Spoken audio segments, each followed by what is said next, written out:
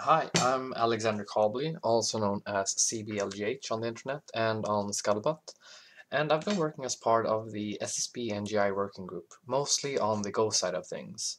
But today, I am a content creator. So in this video, I'll be giving an introduction of Netsim, what it is, why it is, and how to use it. And in the second half of the video, we'll see some Netsim generated benchmarks of the various Scuttlebutt implementations that have been improved during the year of NGI. So, what is Netsim? Netsim is a tool written in Go for simulating and testing secure Scuttlebutt implementations with each other. And why it exists is because in the SSB NGI working group, we've been making a lot of changes to try to make SSB faster and enable the use of new feed formats. So, coming back to speed, we didn't really have a great way to test or benchmark performance in an easy or reproducible fashion, and that's without even taking into account the difficulty of testing SSB across programming language barriers, like fairly comparing the performance of an SSB Go peer against a JavaScript peer. So, concretely, one of the goals of Netsim was to create a tool to measure performance before and after the changes were made over the year of design and development. So let's move on and briefly outline the parts that make up Netsim, and here we have them. We have the simulator, the puppets, language implementations, something I call simshims, test files which are written in a small, easily parsed domain-specific language, simulation output, which is test anything protocol compliant, and fixtures, mock SSB data provided by the tool SSB-fixtures. So let's kind of tie all of these parts together. The simulator reads a test file and configures puppets according to what is written in the test, and a puppet is a Netsim-controlled SSB peer. So for example, a puppet Alice might have a hop setting of 2, while a puppet Bob could have a hop setting of 3. The primary purpose of a puppet is to run what I call a language implementation, which is equivalent with an implementation of Secure Scuttlebutt. For SSB implementation to be testable in Netsim, it has to be able to send and respond to a specific set of MuxRPC calls. SSB's set of MuxRPCs, or multiplex remote procedure calls, are the de facto interface that makes Scuttlebutt tick, and it's through these calls that different clients and peers currently communicate with each other.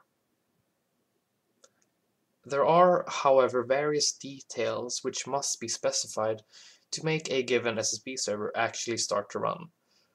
Stuff like command line flags determining the location of the SSB secret or which ports to use. How these settings are defined also varies across implementations. Instead of encoding those details in the test script or hard coding values for different implementations in the simulator, I decided to punt that problem to what I call the simshim. Now, a simshim is a file named exactly sim-shim.sh, which is a bash script, and it lives in the same directory as the language implementation that's going to be tested. The simshim contains the local knowledge required to start that implementation's SSB server. So we can see here, we have the example of an SSB server called SSB-server-19, and then the location of the simshim that knows how to start that would be located in its root folder. And what it would look like in the test script when you start a puppet of this particular implementation would be like this: start Alice SSB-server-19. So what Netsim does when it starts up a peer of a particular language implementation is that it starts a new process running the simshim script that's in the specified implementation's root directory. But just starting a puppet that doesn't do anything would be kind of boring, so let's talk a bit about Netsim's test files. So each test is written in a kind of assembly-looking language, and the language is comprised of a set of commands that correspond to various SSB MuxRPC calls, puppet settings, or commands for controlling the simulation. So here we have an example of a test script, and this test starts out by defining two puppets, peer and server, and the puppets are each configured with a hop setting of 1. and they're both running a language implementation called SSB-server. So server makes two posts, and the two puppets are made to mutually follow each other. Directly below the follows, we see an assertion being made on peer to verify that it is following the puppet named server. And lastly, we make the two puppets connect and then wait until peer has synced all of server's messages. So when the simulation reaches the end of the test file, it then powers down the two puppet processes and outputs statistics on the run. So this is what you'd see when you run the test that we just looked at. So you see these statements, and when you run the test file with the Netsim tool, each of these statements will appear on your screen as they're executed. So these statements, or these output lines, they're conforming to the test anything protocol, commonly known as TAP, which means you can parse this output using any TAP parser, like for example the Node.js command line tool, TAP.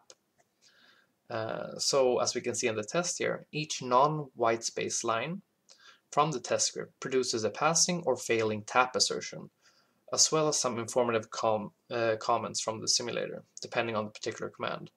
So you can see that enter or hops, they don't really output anything, because what enter is doing is it's just declaring a new peer that's going to be used in the test file, and hops is configuring one of the existing peers.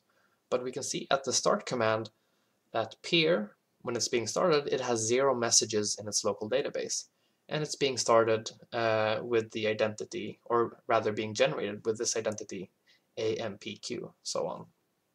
And that it's the information from its implementation, SSB server, is being logged to the file peer.txt, so you can look at things after the fact.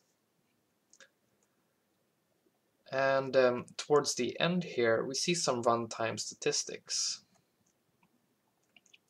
So what we can see then is that the total time it took to execute this test was 5.4 or 5.5 seconds if you want to round up.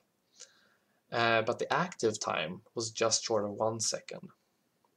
And what this means is that we have these kind of wait statements in the simulator, like the wait until part, which waits until peer has synced all of server's messages. But we also have some other waits, like in the start commands, because when you start a new implementation, we kind of do a wait there so that the implementation has time to start up before we start querying it. And that's done in a smart way. So the actual time, if you subtract the running time from, and then take the running time, subtract all the waits, is what you get the active time from. And at the bottom, we can see that we have these per puppet statistics as well. And it might be a bit confusing to look at the number of messages columns. But what's happening there is that we see that peer has posted 1 message in the test script, but it's actually displaying as 4 messages, which makes sense if you think about it, because peer has also synced all of server's messages. Server made 3 messages, 2 posts and 1 follow, plus peer's 1 follow message equals 4. So that's kind of what it looks like when you make a Netsim run on a test. But maybe you don't want to write this kind of assembly language thing directly. Well, you're kind of in luck, because there's a module called SSB-Netsim that allows you to write these things in a different way. So we can see here that we're starting a peer with the sim.peer command. We have peer.start, peer.waitUntil, and so on. And this might be more convenient for some people. From the perspective of the Netsim tool, it doesn't really matter, because the output from this command and the output from this, it will basically give the exact same output when you run it with Netsim. So it's more a matter of taste, or how you want to generate things. And of course, there are more commands that you can use, and there's more stuff to learn about Netsim. So if you want to know more, you can check the links in the description. But let's kind of move on and talk a little bit about how you can use Netsim. And basically, I mean, there are 2 things. You can create tests, or you can run them. And as we've seen, you can create tests by writing DSL statements in a file, or by using the companion Node.js library, or by generating a test. So there's this option in Netsim to generate a Netsim test from a set of SSB fixtures. And SSB fixtures is a tool written as part of the NGI SSB work. And what it does is it probabilistically generates a complete SSB database full of different identities, their key pairs, relations between them, and a distribution of post types, and a lot more. So Netsim has the ability to take one of these SSB fixtures generated databases, convert it into something more suitable for Netsim, and then, after a few more internal steps, it outputs a generated Netsim test. And now, be warned, if you generate a large database with SSB fixtures, then the corresponding automatic Netsim test can take quite a while to execute. But it can be kind of nice to use these automated tests as a kind of smoke testing to make sure that the basics are working for a particular implementation. So this is what it would look like. Netsim has the generate subcommand, so you run netsim generate on the output you'd get from when you run the SSB-fixtures tool. And when you run this without anything else, you get the test dumped to standard out. So if you want to save it somewhere, then you can write the second line where you just redirect it to a file of your choosing. So what you get then is a Netsim test full of Netsim commands, and how you'd run it, or a regular test, is this way with the run subcommand. So we have the netsim run subcommand, and then we specify the test file we're running, and at the end we have the SSB implementations. So for example, if you had a test file that has 3 implementations it's testing against, a JS one, a Go one, and a Rust one, you'd have all of these appended to the end of the invocation. So flags first, and then SSB servers at the end. And if you want to run a test that's testing against these fixtures, you pass the fixtures flag. And then finally, the test and the SSB server. So it might be nice to know that you can interchange the position of the flags, but of course keep the language implementations at the end. So also, if you need any help with Netsim, run any of the commands with the -h flag to see a list of possible flags. And if you run into a corner case, then make sure to look at the Netsim README and glance over the documents in the docs folder of the Netsim repository. So here are some resources. We have the Netsim repo. We have the list of commands and a small description for them in the docs/commands page. There's also a document that's listing up different caveats and gotchas basically when you're testing a Go peer, for example, or when you're testing a JS peer. We also have a repository called Netsim Cookbook, which is a collection of Netsim testing scripts. So if you have a script that you think is just like the best Netsim test ever, or you have something that's very useful or helpful when you want to get started with Netsim, then please make a PR to the Netsim Cookbook repo. In the Netsim repository, there's also a releases page where we currently have a 1.0 release. And this 1.0 release is kind of special because it also has attached a bundle. And this bundle contains a Go SBot peer, a implementation of SSB server for the JavaScript side of things, and a pre-generated SSB fixtures. So basically everything in this bundle called the care package contains what you'd need to kind of just get started. And other than that, there's also binaries for Netsim for various Linux distributions. And finally, we have the SSB Netsim module. So yes, now it's over to my esteemed colleague Glyph for a presentation on the current benchmarks and how Netsim played a part in creating them. Thank you.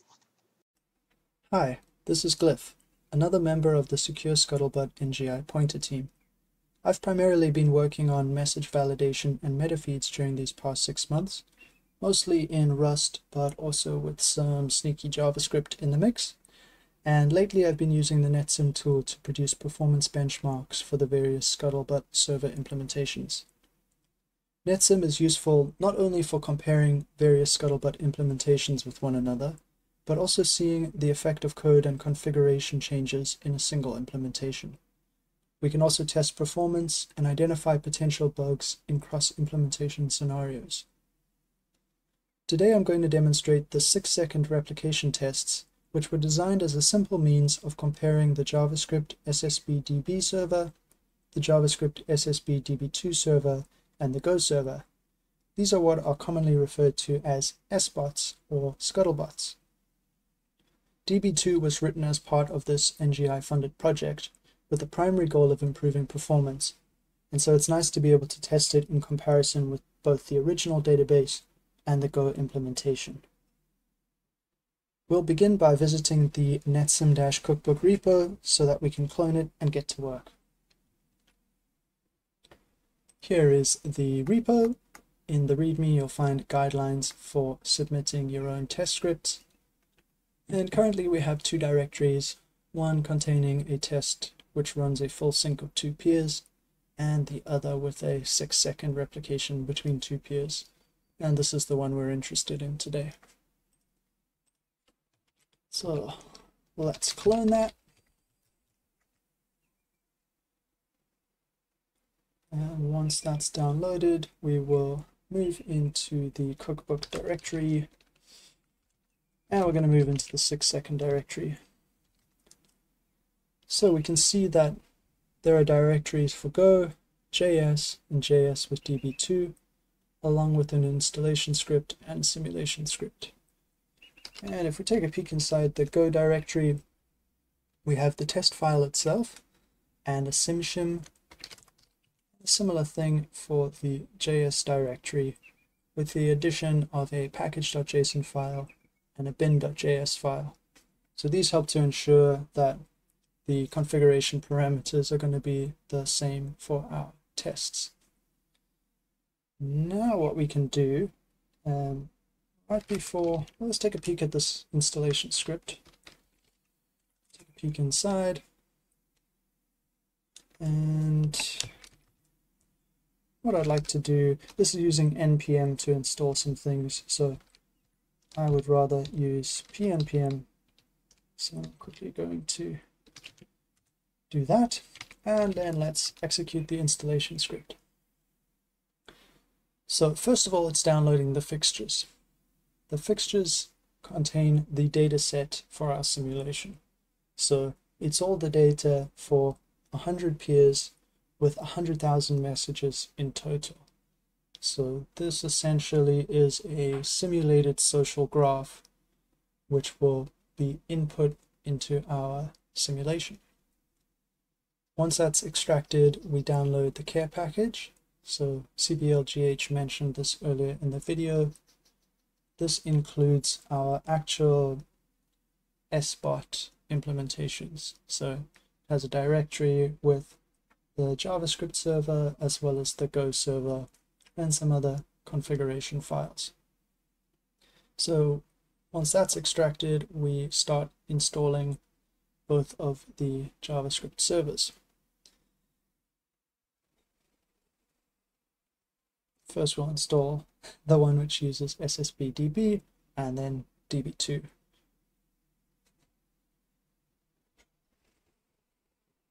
And of course Netsim is designed in such a way that it's not touching your local Scuttlebutt installation. So if you're a regular Scuttlebutt user and you're concerned about, potentially forking your feed or messing up your database, that's not a concern here, thanks to Netsim.